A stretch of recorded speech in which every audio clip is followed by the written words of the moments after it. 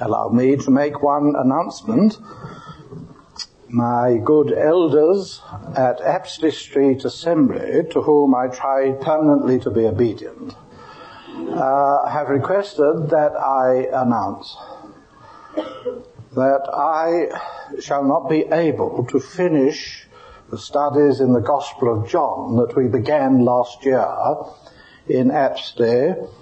Some people have been asking about whether we could finish them. God willing, one of these days we will try to do that. But this year I shall not be able to attempt that because of the urgency of other things.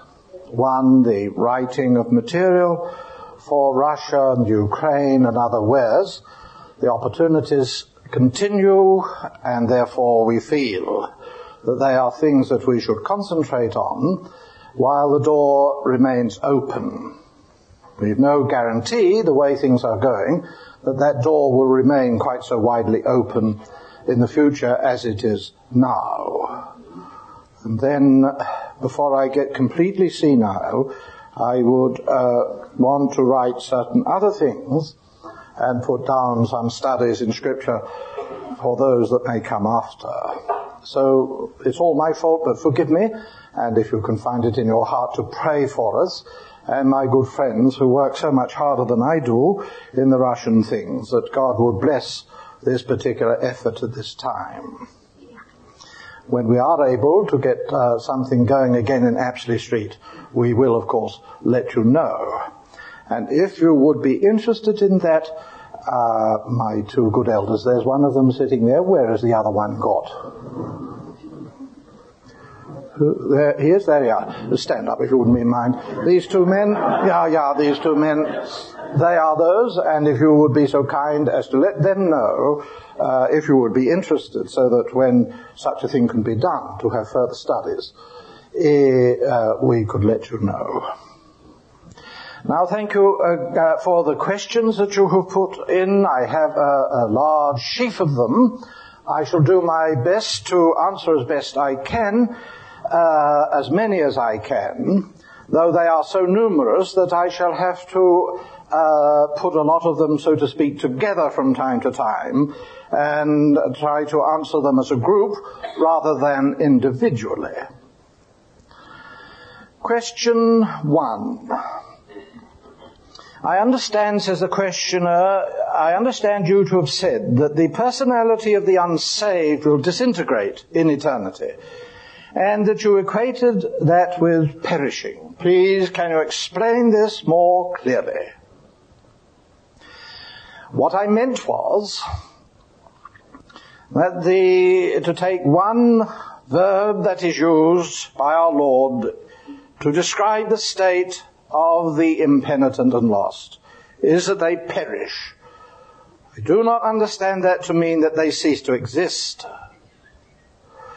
What I take that to mean, among other things, is that if people die unrepentant, they not only come under the wrath of God and his displeasure, but they suffer the consequences of their wrong choices in life.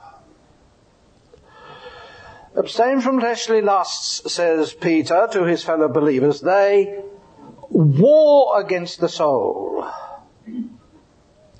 Paul talks about lusts which drown people in perdition. Paul talks elsewhere about the old man that waxes corrupt. He talks of others whose word does eat like a gangrene. We should consider then not simply the eternal penalty of sin, but the eternal consequences of sin. If envy is allowed to go on, it will overmaster a person and make them a freak of a human. If lust is unchecked, it will distort a human being's personality for eternity. That's what I mean. In our life as believers, we surely know the importance that confidence in the Lord plays. When we are battered by difficult circumstances, when our emotions are harrowed and disturbed and tempestuous, and we meet all kinds of problems and there seems little light upon them, then it's our confidence in the Lord, isn't it, that, so to speak, keeps us together. You imagine being in eternity and no true confidence in God. That's what I mean by using what is not a biblical word, I admit, personality disintegrating. Still exist.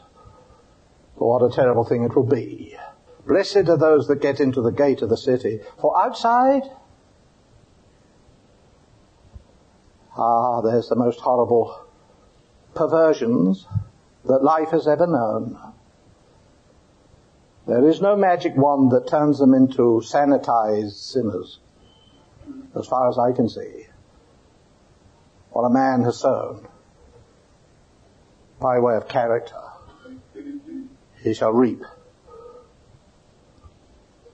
Question 2. In Paul's declaration, the body is for the Lord. He also said the Lord is for the body. Please explain this statement. Well, our bodies are for the Lord, says Paul. They are not just temporary. For this body, he that raised up the Lord Jesus, raised up his body from the dead, will raise our body up from the dead one of these days. And the body is for the Lord, as Paul explains, in the sense that the human body is designed to be a temple of the Holy Spirit, a temple of God. So the body is for the Lord, and the Lord is for the body. That is, the Lord, of course, in his grace as a faithful creator, maintains it. He will transform it. He already dwells within.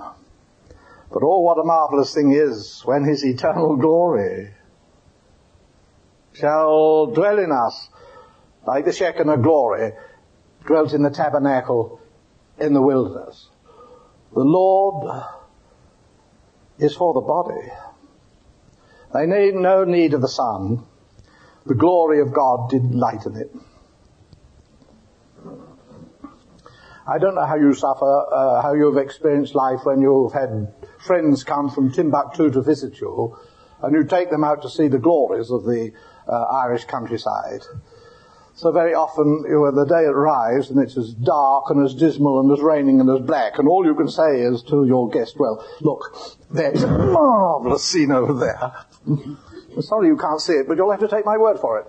You see, you need the light, don't you, to bring out the glory of a thing. When you get home, my good sister, and the glory of God,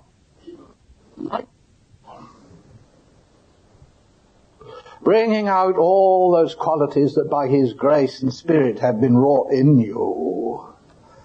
Oh, what a lovely thing. I'm looking forward to see you.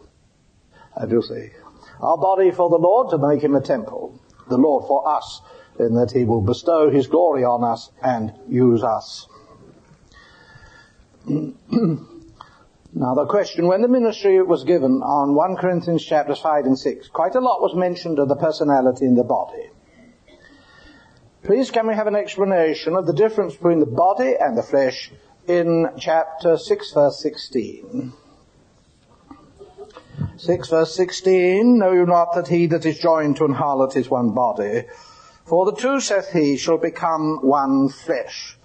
And I suspect the questioner means, why are the two terms used in that one verse?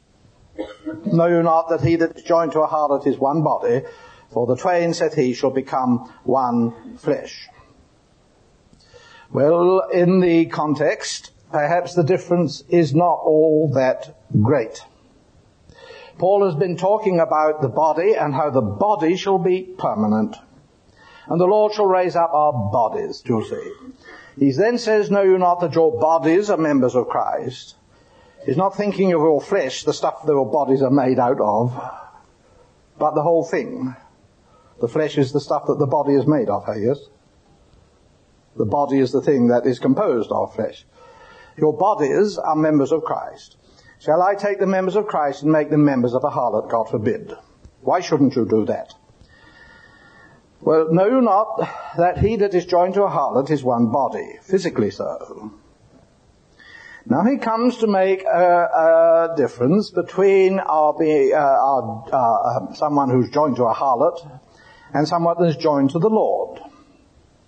Someone who is physically joined to a harlot, the nature of the link is flesh, isn't it?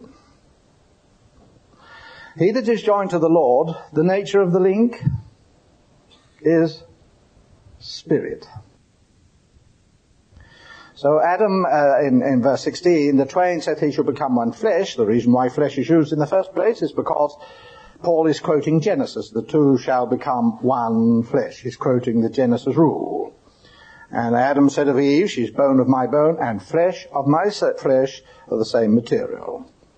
In addition to that, as I would see it, to see, joined to a harlot, the method of connection is the flesh. Joined to the Lord, the contrast is, the joining point is the Spirit.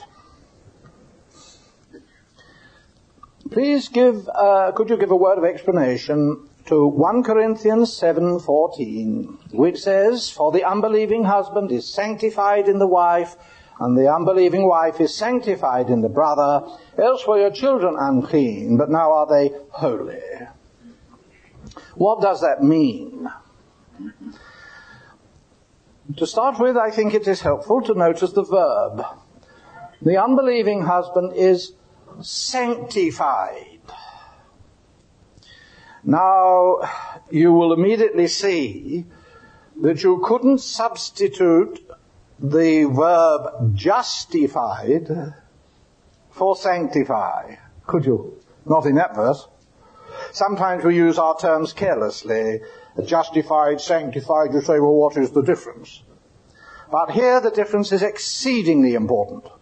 You could never say an unbeliever is justified. Why not? Because you can't be justified without faith. How is a person justified? We're justified by faith. So to say an unbeliever is justified would be a contradiction in terms. That is absolutely impossible. You see, to be justified, he'd have to be a believer. He'd have to believe. So there is a very big difference then between justification and sanctification. So, again, the new birth. How is somebody born again? Our Lord makes it clear, John chapter 3, as Moses lifted up the serpent in the wilderness, even so must the Son of Man be lifted up, that whosoever believeth in him will can't be born again without faith. You could never say the unbelieving husband is born again through the wife. No. You can, however, say that an unbelieving husband is sanctified by the wife. For sanctification is not the same as justification or the new birth. It is a verb with many different levels of meaning. In the Old Testament, for instance, a pot could be sanctified. Yeah? Mrs. Jones lent her pot, one of her saucepans, one day to the priests to cook some of the meat of the sacrifices in. Then that pot became sanctified. She never got it back, actually. You see, it touched the holy things, and therefore it was sanctified. The pot wasn't born again, of course, nor justified, was it? But it was set aside for God's use. Secondly, if you say, in this sense, what is the opposite of sanctification, being sanctified? Well, something that is impure.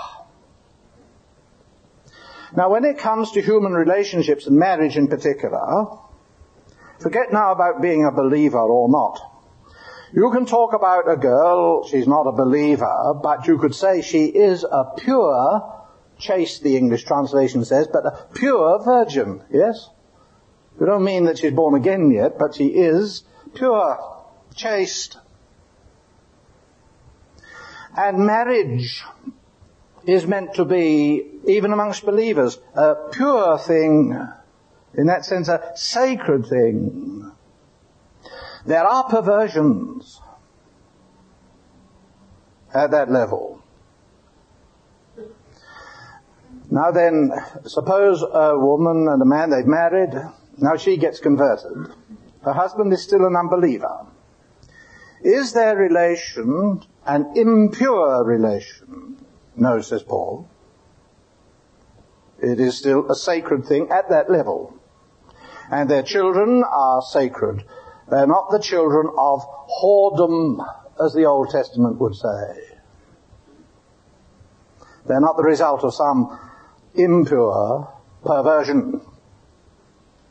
And finally, now that the woman has become a believer, she is sanctified at the highest sense, isn't she? She's set apart for God. It has a sanctifying effect on her life. Does that mean that he has to put her husband away because he has not had that experience? No, not necessarily. She's content to live with her. She will be, in that sense, sanctifying influence on him, won't she? As a Christian wife. And their children will not be in the sight of God perversions or abominations or the result of unclean relationship. They will be regarded as sacred. That's what I take it to mean. But it gives no ground, of course, to believing that somehow the children of believers are automatically saved and born again somehow. The next question. In 1 Corinthians 5 verse 11, a quote, I have written unto you not to keep company, if any man that is called a brother be a fornicator, with such an one know not to eat. The first question, there are two. This business about not keeping company with a man that's called a brother, not with one, such a one know not to eat, does it primarily to refer to the church? Members of the church as such are not to put him away and not to eat with him? Or does it not include the family of that man? You see, if a brother seriously sins, is known to be an inordinate, covetous man and very bad reputation in the world as such, or is a fornicator,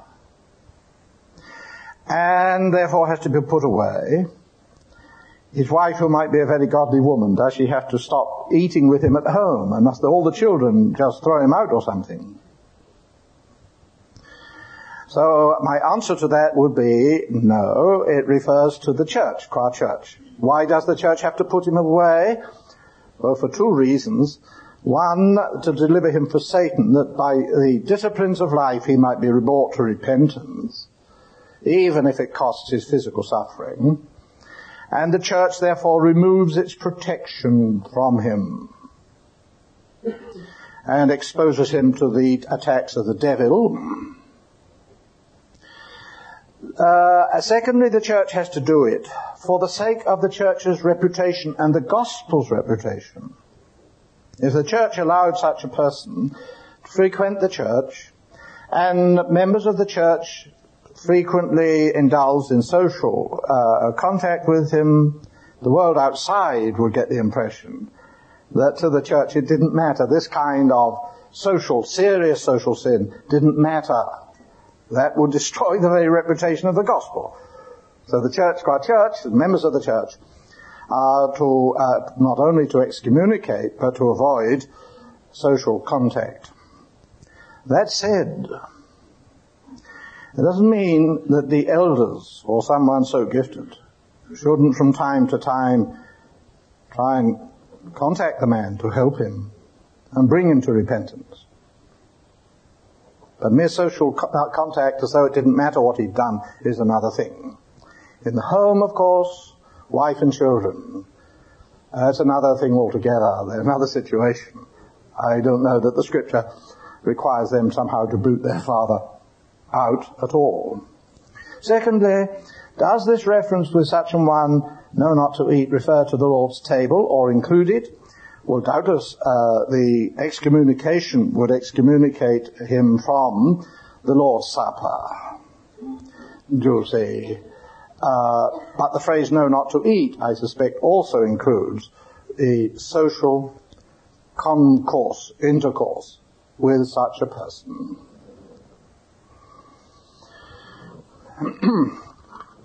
Now we come to a group of questions that have to do in general with the problems on divorce and remarriage, basing themselves in particular on 1 Corinthians 7. I shall answer them as a group generally, because they cover a lot of the same ground.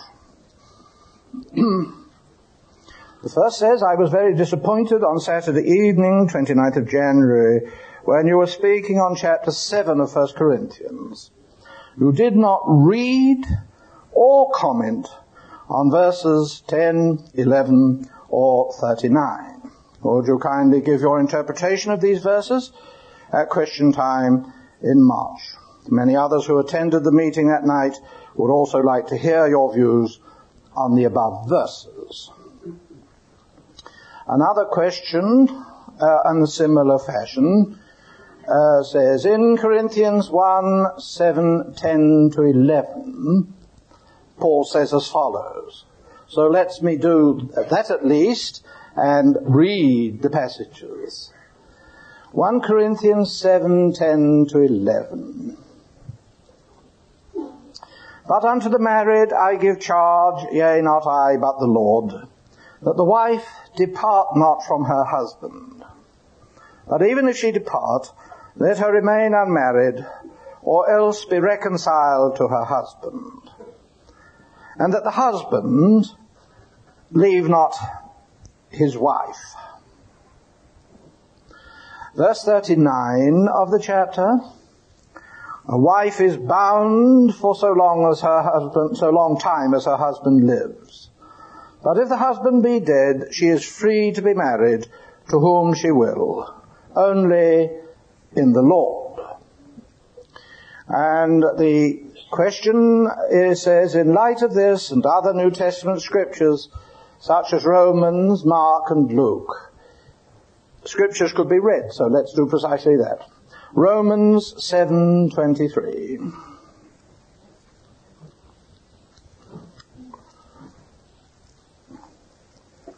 Romans 7, 2 and 3 it should be, Romans 7, 2 and 3. For the woman that hath a husband is bound by law to the husband while he lives.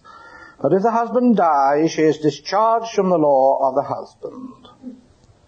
So then, if while the husband lives she be joined to another man, she shall be called an adulteress.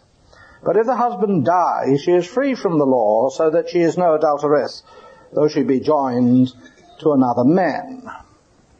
That was Romans, Mark 10, verses 11 and 12.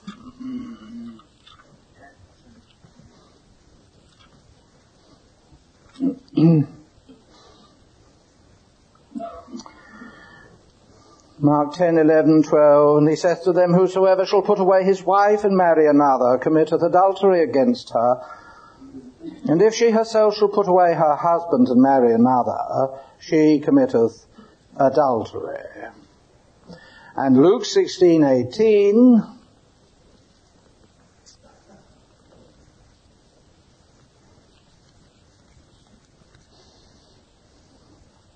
every one that putteth away his wife and marrieth another committeth adultery.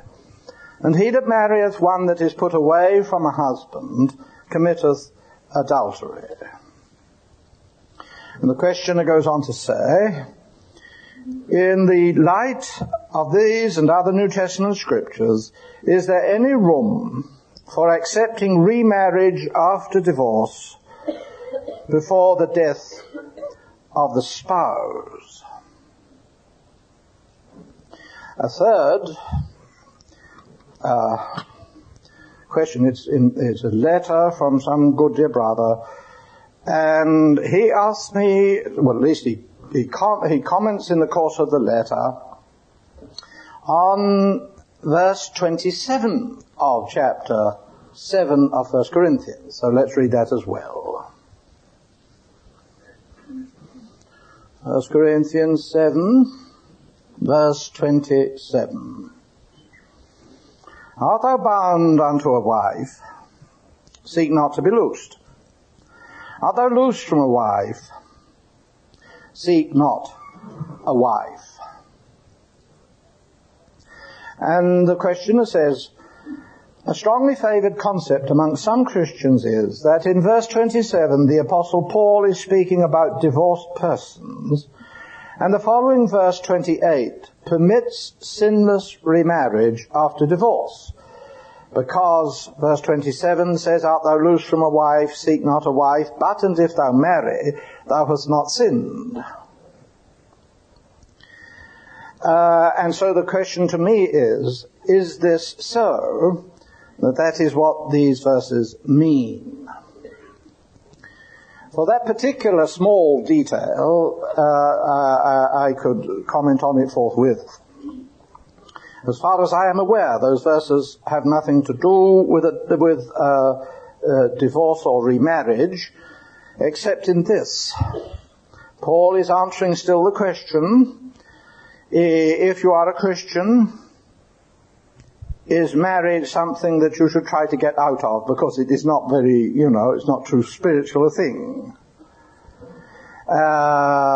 Or if you're now a convert and your husband is still unconverted, or the other way round, are you obliged to get rid of your partner? And the answer is no. Are you bound to a wife? Don't seek to be loosed by what it means, certainly not by divorce, of course. Carry on. Are you loose from a wife? Some people want to say that means, have you been recently divorced from a wife? In other words, has your wife divorced you? But that seems to me to be certainly not a necessary translation of the Greek, nor yet a likely one. People can be loosed from a wife by death, for instance, can't they? And if this man's wife has died, he's now loosed from the law of the wife and husband, isn't he? What shall he do in those cases? Does it mean that if your wife has died, you should never marry again? And Paul is saying, well, in my humble estimation, my advice would be that it is a good thing not to get married again. But if you do get married again, you have not sinned. Here is a thing at which the Lord leaves it for your decision. Whichever way you choose, having lost your wife or having lost your husband, whether to get married again or not to, whichever way you choose, is not sinful. Paul, as advice, would say in certain circumstances you might be wiser not to get married again, but the Lord leaves it to you. But to say that the end of verse 27, are you loose from a wife, means have you been divorced from a wife, seems to me to be going beyond the necessary meaning of the term. In the second list of questions, a thing that I could deal with now while we go, because it's a detail. Further, in the light of 1 Corinthians 6, 1-2, is it not in defiance of God's word to seek or to be part of divorce proceedings? Divorce can only take place through the world's courts. And the passage quoted is chapter 6 of 1 Corinthians. Dare any one of you, having a matter against his neighbor, go to law before the unrighteous and not before the saints? So does that apply also to divorce? Does that forbid believers, two believers, and they've fallen out, to go to the courts and ask the courts to divorce them? My comment on that would be that it would be and is a very sad thing in terms of witness to the world if two Christian people have to admit that the grace of Christ in one or other or both does not prove sufficient, and that they must divorce. That surely is a sad testimony. On the other hand, we should remember that when you get married, you can't get married simply as a private concern, nor as a thing that concerns the church. You have to get that registered with the state, don't you? Consider this kind of example. Here is a good woman. She's married a gentleman, and there's one that I was hearing of just recently, when a few weeks, months after they were married, the man told his wife that he wasn't a believer, he'd only pretended to be a believer to get her. Now what should you do? Furthermore, in such cases, a man could go to the modern courts and complain that his wife, being a Christian, had tortured him mentally by her narrow views, and such are the liberal judges at this time that they might well decide in his favour, grant the divorce that he seeks, and give him the custody of the children. Would it be a Christian thing to put up with that? And see the children consigned by the state to this ungodly deceiver and unprincipled man and brought up in the world? Would you think that's a Christian duty? Or would you think the wife now should have a right to go as a Christian to the courts and explain the truth? And if not justify herself, try to keep hold of the children? You say that's a special case. That's a case where one of the persons concerned is not a believer and openly admits it. I mention it to illustrate the point that when it comes to practicalities, some of these questions are far more involved than looks like it on the surface. To come to what is the central point of this set of three questions, you'll see well put by one that says here, along with this concept, it is usually explained that adultery breaks the marriage bond. I find that whole concept tortuous and untenable against the rest of this same passage, notably verses 10, 11, and 39. And that brings us to the heart of the whole matter. Because in 1 Corinthians 7, Paul, on this particular issue, quotes what the Lord said. When in verse 10 he says, "But to the married I give charge, yet not I, but the Lord, that the wife depart not from her husband, and that the husband leave not his wife." What he means by saying it's not I that give the commandment, but the Lord, is that here he is actually quoting what the Lord said. Do you see? Now when you read 1 Corinthians 7, the words might well seem, as they do to the three that have written in, to mean that their divorce is not allowed whatsoever to Christian people, let alone remarriage. Divorce is not allowed. And that has been a view that has been taken all down the centuries by large sections of Christendom, the Catholic and Orthodox churches in particular.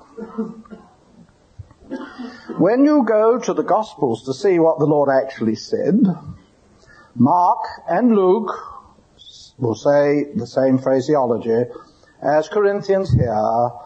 There is no mention of any exception to this.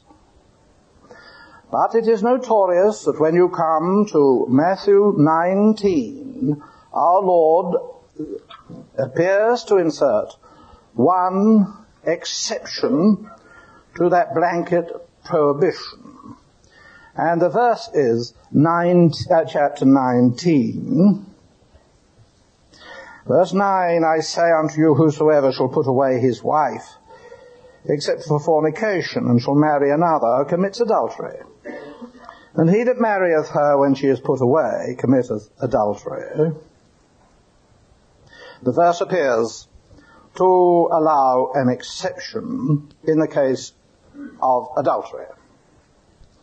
The age-long dispute all down the centuries, and still today, is what that exception means. Some good folks will say, no, Mark, Luke, and Corinthians allow of no exception.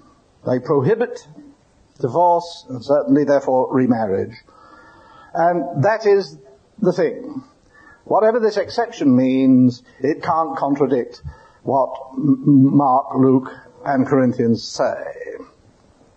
Those who hold that view are, of course, godly brothers and sisters, exceedingly so. There is an equal number, perhaps more, not of worldly, lax believers, but exceedingly godly men and women, who say the opposite view, that Matthew 19 does permit divorce under certain circumstances. You'll see. How shall it be reconciled? Now, this is a very big problem. I am not going to answer it tonight. I'm going to disappoint you again. And I'll tell you now why I shall not answer it. Because the question becomes exceedingly intricate. Here I have two things that came into my possession on this very topic, written, as far as I know, by a couple of Irishmen, you'll see. One takes the view that our Lord does not permit divorce, and certainly not remarriage, to believers. The other takes the view that, yes, there is an exception. And here they're proving their case to you. Yes? To prove their case as they feel it ought to be proved, and the minimum they could write, this man writes 5 foolscap pages, single typing, and the other man has 7 pages of A4, detailed argument. I'm not going to try and settle the question for you tonight, and I tell you why. Not that I want to dodge it. But if I were to give you what I would think, I would not want to be dogmatic in the sense that I would take a view and say, that is that, without discussing with you the views of other godly men and women who take a contrary position. We must believe what we must believe, mustn't we, before the Lord? But when godly people, I'm not talking about permissively inclined, godly people take a different view, then it is part of our task in coming to a view to consider their opinions, and where we cannot agree, to give reasons. Now I quote just one example of what I am saying here, the terms of that exceptive clause. Not allowed except for adultery. Whosoever shall put away his wife except for fornication and shall marry another commits adultery. Some have felt that the way to solve the apparent difference between Matthew on the one hand, with the exception, and Corinthians, Luke and Mark on the other that don't mention any exception, is to say that the word here translated in your English as fornication is being used very, very carefully and precisely to mean premarital unchastity. That yes, our Lord does allow an exception, and the exception is this, that if after marriage it is found that one or other has not been a virgin at the time of marriage, but has been guilty of premarital unchastity and hidden it from the partner. When the partner discovers it, the partner has right, in this case, to divorce, because the marriage was entered into under false pretenses. And therefore, the party that has been lied against is not to be kept to that marriage bond that has been forged because the other party told a lie. Now that would be a very neat way of resolving it, wouldn't it? And indeed, it convinces many godly people, and is a view that one should consider. However, when it comes to the technicalities, the word in question, and now I must trouble you for a moment with technicality, the word in question in Greek does not mean premarital unchastity. In our English, fornication can sometimes mean that, premarital unchastity. After you're married, sexual sin is adultery. That isn't how the words are used in the ancient world. The word that is here translated fornication actually means harlotry, using the services of a prostitute. And you'll see, it is possible, isn't it, for a believer married to go astray and use a prostitute. That is, in other words, a sin that he can do before he marries and afterwards as well. The word actually can also mean incest.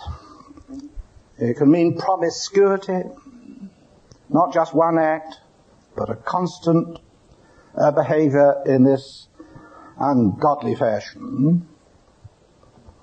In fact, if you look at the experts, you'll find a list of other possible meanings as well. Now, I mention that simply to show this one thing. Why do I not come down dogmatically tonight here? Because, to tell you what I mean, I should need 7, 9 pages, perhaps 20. And that would take us beyond what we could possibly bear this time of night. As one of the questioners says, however, look, don't feel obliged to answer it in public tonight. Would you be prepared to tell me what you believe privately? Yes, I would certainly, if you come up and make yourself known. And if elders in particular, any elders here, I'm not an elder, you should remember that. But as far as any technical meaning of Greek could happen, and as a teacher of the word, if you, as elders, would want to hear what I have to say, then I would be perfectly glad and willing to come and put my little contribution into the pool of your thinking. To do it tonight without being unduly dogmatic would be impossible. I would want to say 1 or 2 things, if you will allow me. The Lord, in dealing with this in Matthew 19, took his hearers back to the ideal. They said to him, is it all right for a man to divorce his wife for this or that or any other cause? And when he said no, they said, well, why did Moses allow a man to write a bill of divorcement and divorce his wife and marry another? And our Lord replied, Moses did that for your hardness of heart, but it wasn't so from the beginning. So here we have 3 stages, don't we? 1, the ideal that was in the beginning. 2, what was permitted under the Mosaic law, but was not ideal, but was permitted. 3, what is positively sinful. 3 degrees, not just 2. What our Lord did was to insist on his apostles that they do not be content with mere permission. They go back to the ideal. What I want to say about that is this. In this day in which we live, these times in which we live, the general attitude in society has become so lax, and the pressures upon young people so great, and the spirit of the world so easily permeating a believer's thinking, that allow me to plead with you elders. Of course, when things go wrong, you have to try and deal with them. It is better to bolt the door before the horse gets out, isn't it? I urge elders to start training the young people, and not only the men elders, but the women, the senior women. In any society, it's the women very often that hold the key to morality. In my youth, no respectable, unconverted man would tell a blue joke in the presence of a woman. Now, if you listen to the woman's Radio 4, they will from time to time be positively pornographic and shamelessly so. What I appeal for, therefore, is for elders to run courses on what true Christian marriage is and what the ideal is. And for the senior women, as Titus says, to train the younger women as to what Christian marriage is, and urge upon them the ideal, and not to wait until the damage is done. And the ideal for marriage is this, says our Lord: God made them male and female. For this cause shall a man leave his father, and the two shall become one flesh. What God has joined together, let not man put asunder. And what our Lord is talking about is the very institution of marriage. What is marriage? It is not just a contract. Like two businessmen might agree, look, we'll go into business together and we'll get out a contract, you'll see. And that's all it is. And when the contract has served our purpose, well, we'll ditch the contract and that's over. That's business. And alas, so many marriages in the modern world follow that, don't they? You'll live together for the next 6 years, says the world, and if it works, well, it works, and if it doesn't work, well, we'll ditch that and go on for another one. That could easily come to be the attitude of Christian young people, couldn't it?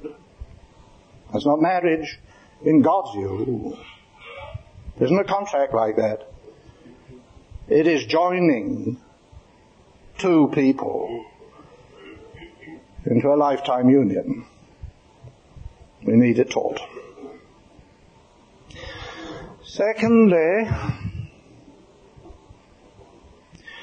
allow me to point out that when things go wrong, we shall need the compassion of Christ, shan't we? When he was confronted with a woman taken in adultery, and they cited him the law, such a woman should be stoned. What do you say? He didn't say, but the law of God must be kept, therefore you must stone her, did he? You say, was he going easy on adultery then? No. He wasn't saying adultery is bad. But our Lord, having the authority so to do, of course, did not insist on the law's penalty, did he? But said, I don't condemn you, woman. In other words, I'm not going to say you must now be stoned. Go and sin no more. We shall err in our decisions about things that go when things go wrong, if we don't learn that same compassion that the Lord Jesus showed. And if I may cite an Old Testament example for the moment, we all cite King David, don't we? As the man that taught us much about God's forgiveness. He wrote the lovely psalm on forgiveness when God forgave him for not only adultery, but for murder. If he had been content with adultery, Dulcie, that would have been a very difficult thing, wouldn't it? Because if he married another woman when her husband was still alive, that would be very, very wrong, obviously wrong. He got rid of the problem by shooting the woman's husband. So he wasn't any longer living in adultery, was he? It's not a recommended solution. Ghastly, fearful, wasn't it? Dark with sin. And God forgave him. We sing his hymn still.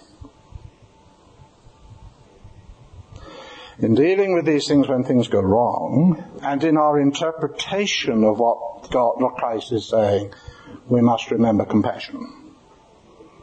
And finally I recur to the point, we must do nothing, however, to trivialize marriage.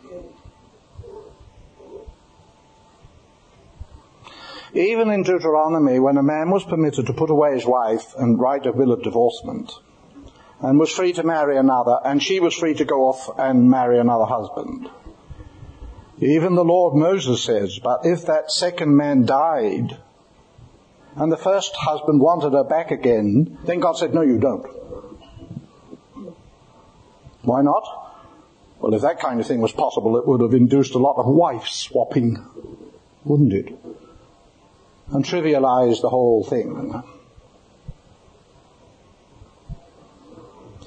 Two stories I want to say, tell you. I can show, it will tell you I'm an old bachelor. You haven't forgotten that, have you?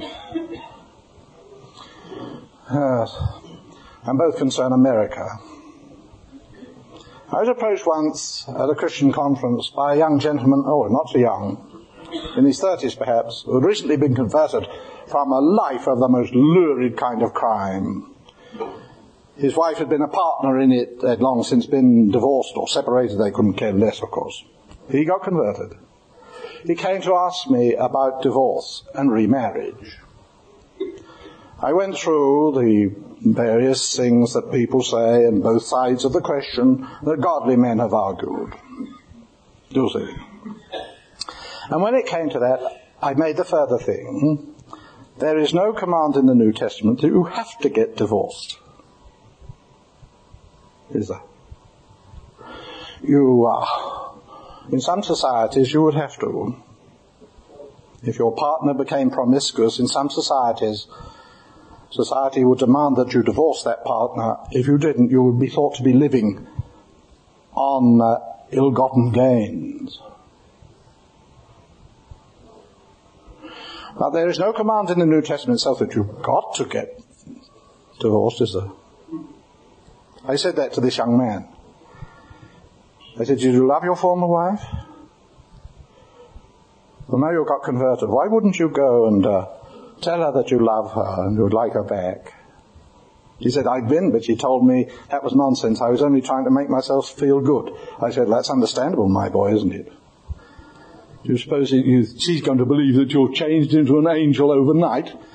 You'll have to bear with this and prove it by perhaps long years. I said, I can't wait that long. Why not? Well, he said, there's a young girl she's not so young there's a young lady in the meeting and she wants to marry me and the elders want me to marry her. And they're pushing me to marry her. Oh dear. Oh dear.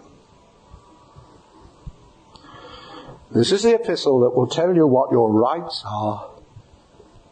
It will call upon you on sometimes to forego your rights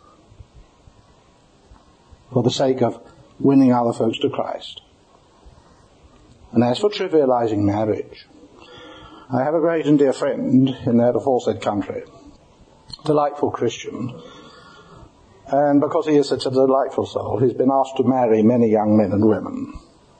Uncle George, they called him. The last time I stayed with him, he said, "David, I'm getting worried by the situation." He said, "I married recently a fine young couple, beautiful young couple they were. I married them." He said, about 9 months later, I got a phone call one morning. "Hello, Uncle George." "Yes, how are you, my dear?" "It's all over," she said. "What's all over?" he said. "Well, the marriage.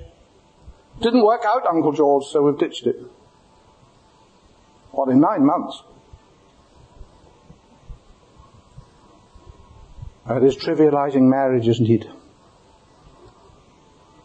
God help us, because in our island we shall feel those pressures more as the days go by. Let us not trivialize marriage.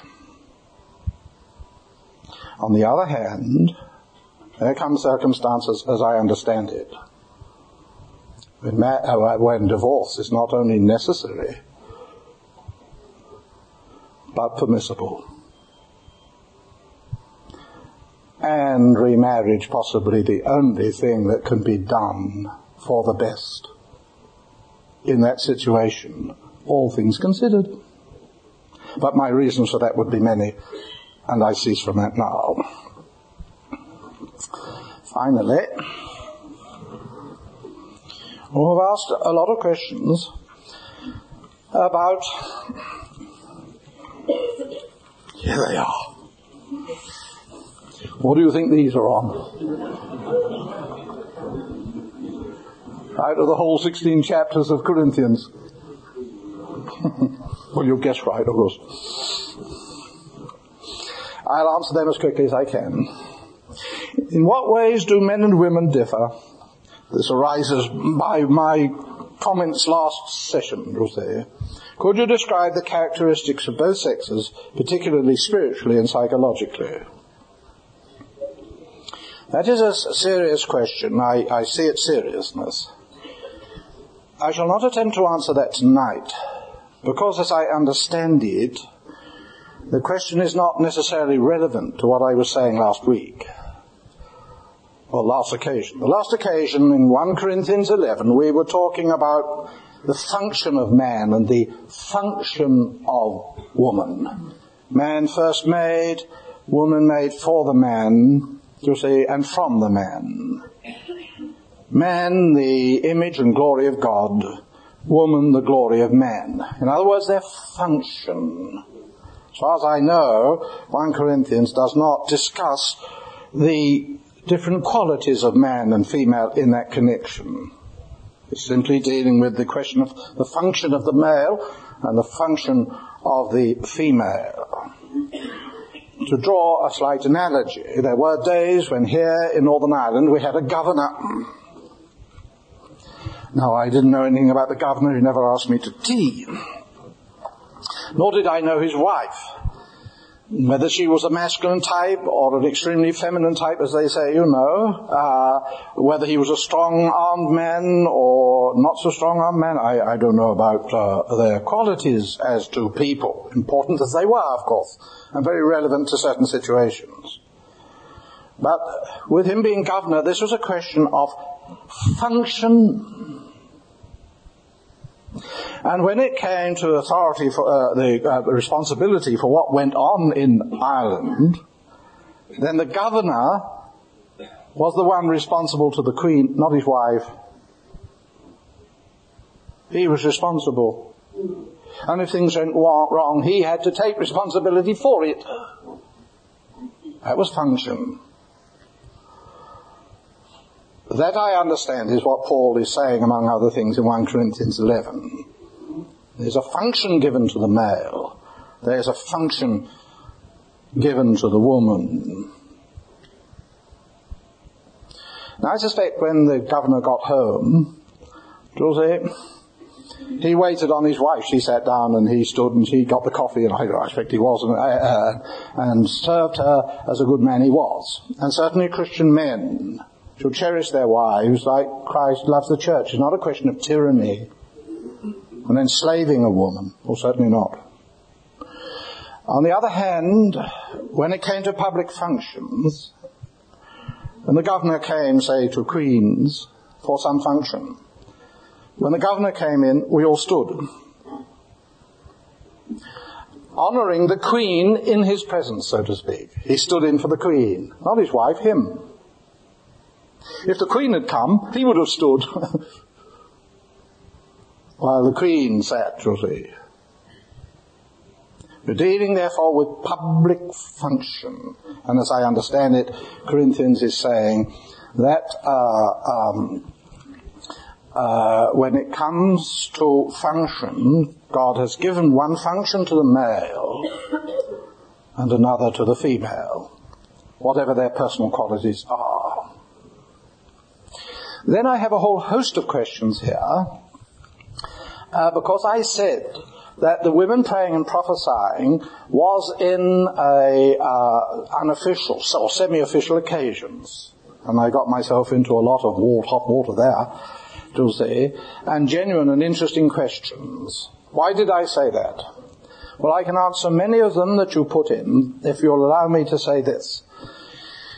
There is an apparent contradiction between chapter 11 and chapter 14.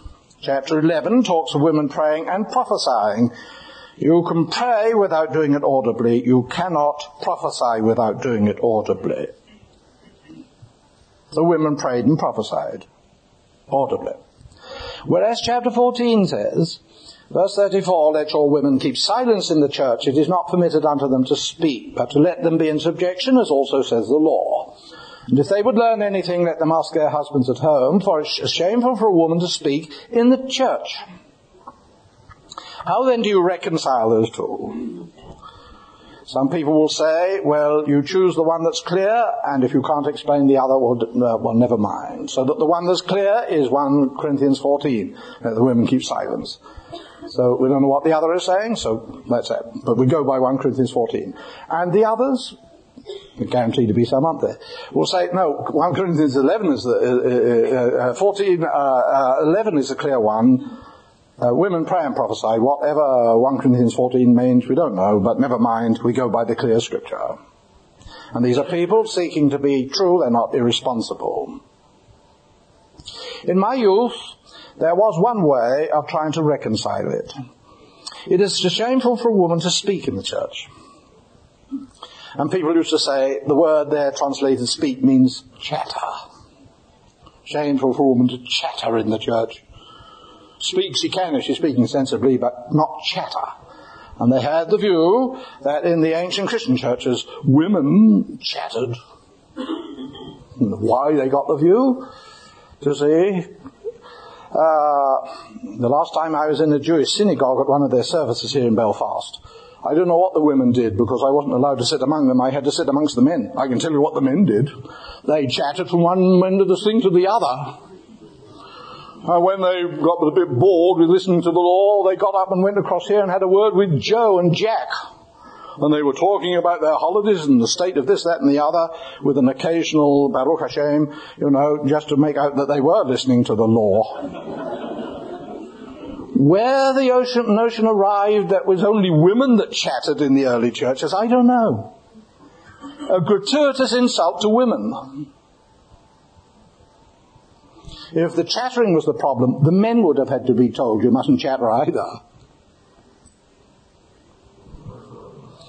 But the word doesn't necessarily mean chatter at all, does it? Its normal word means to speak. A more modern interpretation is to say that the verses are to be read in the light of 1 Corinthians 14, 26 to 33. When the prophets prophesy, the others are to judge. Let the other prophets judge, that is. And some say, but it is in that connection, and only in that connection, that women are told they mustn't speak. They mustn't speak for the purpose of questioning the prophets. Why mustn't they? Well, the view that was given to me at one stage was this, that some of these women might be married women, and if their husband was one of the prophets, they might start questioning him, and under the guise of questioning, we might be wanting to put him down a peg or two. I didn't know what to make about that, being a bachelor. I didn't believe that women would do such a thing, you see, to start with. Another gratuitous insult to women, it seemed to me. Some said, well, it's the married women that mustn't speak. Why mustn't it? Because if they started to speak, they might interweave a little teaching and thus usurp authority over their husbands, and that wouldn't do in public either. Well, perhaps they might. I wouldn't know about these things. You'll see. What about the unmarried women? They wouldn't be wanting to bring their husbands down a peg or two, would they?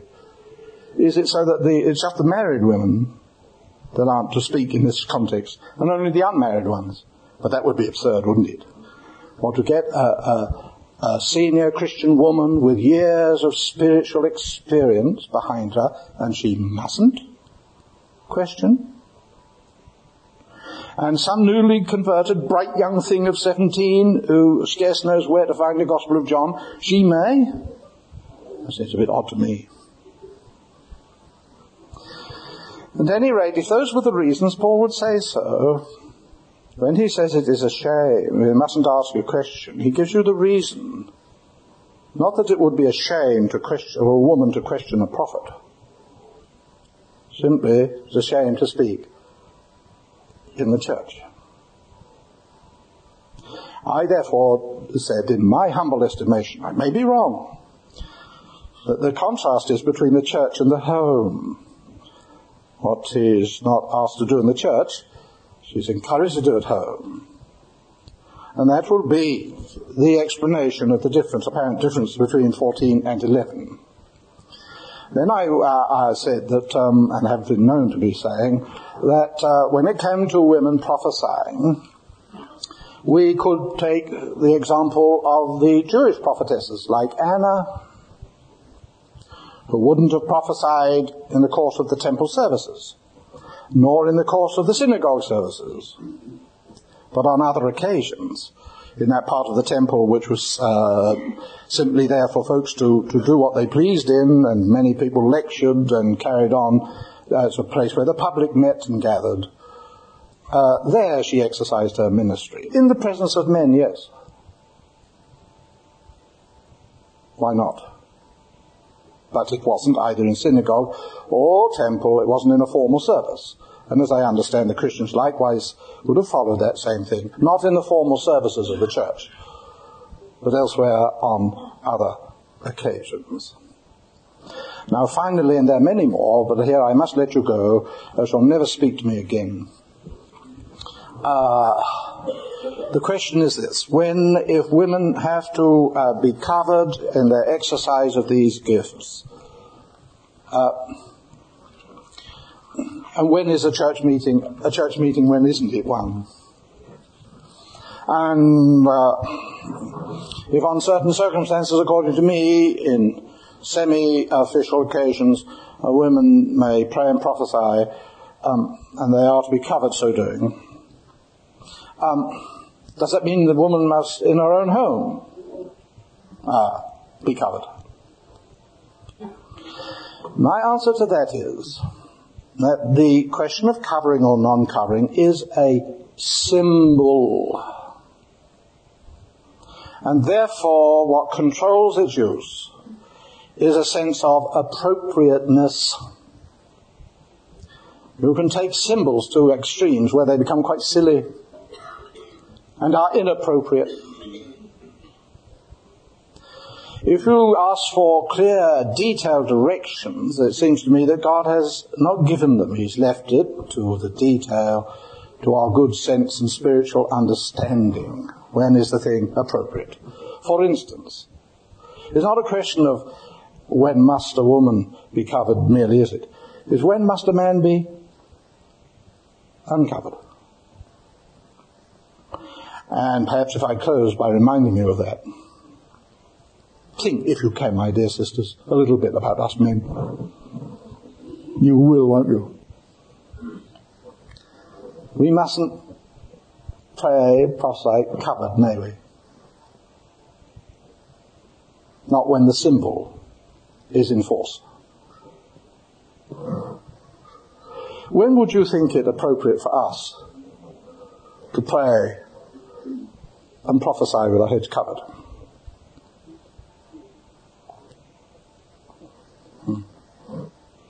That's also a question, isn't it? It arises straight out of the text. Some folks have a big conscience. I've known elderly gentlemen to go to funerals, and when the preacher started to pray, they took their hats off.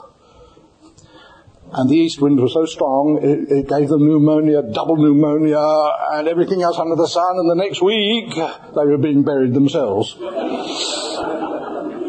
That is taking symbols to a silly extreme, isn't it, what? If I'm in my car at the top of the Simplon Pass and go to put the brakes on and the brakes fail, I say, I'm going down here. Lord, half a minute, I've got my hat on. No. That would be ridiculous, wouldn't it?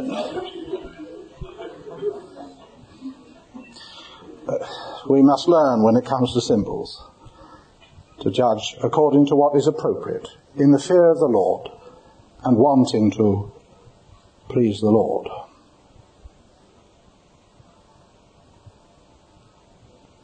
I wish I could say more. You've given me volumes of more questions, such as what is prophecy?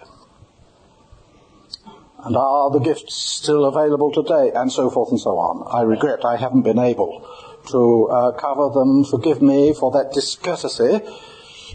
Rather than answer things dogmatically, I have perhaps spent too long on this and that question. Forgive me. And if you are urgent to know what my views are, my telephone number is Belfast 66 0080.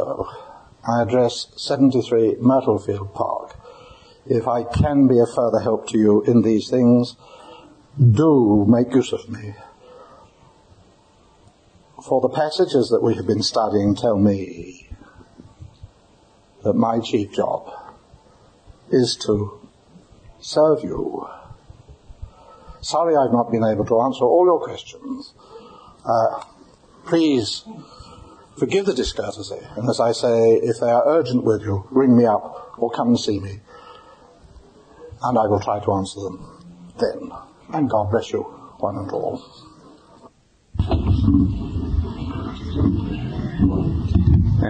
Thank you, first of all, to those who asked the questions.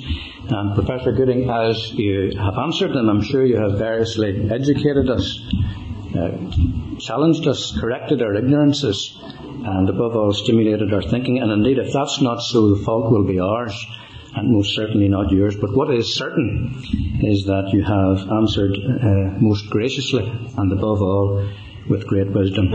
Thank you, Dr. Gooding, Professor Gooding, for being with us. To all who are here this evening, thank you very much indeed. And I'm going to ask Professor Gooding just to commend us all to the Lord as we would leave. Thank you for coming.